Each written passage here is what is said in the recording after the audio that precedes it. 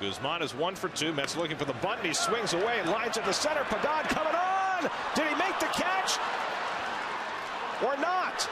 If he makes the catch, it's going to be a triple play. Reyes steps on second, the throw to first, and it's a triple play. Now wait a second. The second base umpire, or the first base umpire, telling everybody to stop. Tim Cheetah, the first base umpire and crew chief, is going to bring them all together. There was not a definitive call as Pagan came in and tried to make a catch, and Cheetah saying, who had the call? The base runners were confused, and now what are we going to get? It's a triple play, and the inning is over. Nice. Here's the pitch. He takes a full swing, loops it in the air. On comes Pagan, the center fielder. Did he catch it or trap it? No call yet.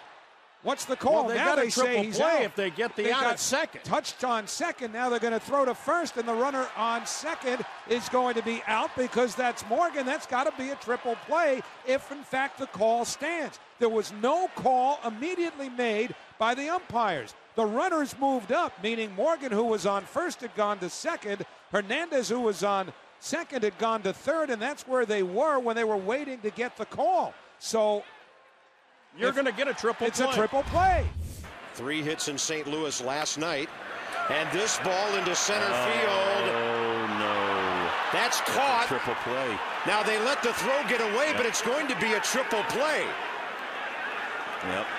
We've seen an inside-the-park home run and a triple play in the same game. The umpire out there is calling that. Did he call it an infield fly? I don't see how. He's saying second and third. He's saying the ball dropped. If they called the hitter safe, wow, everybody's safe. But if that ball was caught, it's a triple play. Oh, I thought he caught Davidson it clean out there.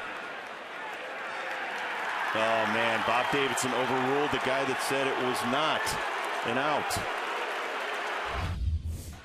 Now the pitch on the way, swinging away, and a blooper into shallow center. Coming on, Pagan into a dive, and I think he trapped the ball. He fires in toward the plate. It dribbles out in front of the mound, and now Blanco had it. He throws to second. He throws to first. They say he caught the ball in the air, and so that's a triple play.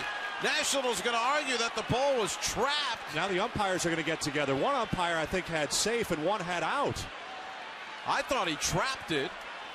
It looked like it bounced. If it didn't bounce in the ground, then it bounced inside of his glove.